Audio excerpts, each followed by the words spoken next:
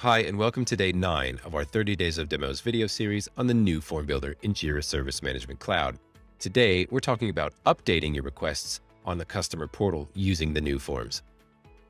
As a customer, perhaps I realized that I've made a mistake when I submitted my request for a change request, and I need to make an update to the form that I submitted.